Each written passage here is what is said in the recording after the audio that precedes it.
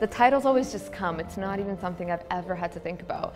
And it was like the sun and her flowers, just because I fell in love with the way that sunflowers, so the sun and her flowers is also a play on sunflowers, and I was in love with the way that sunflowers worship the sun, how they rise with the sun and then they follow the sun around.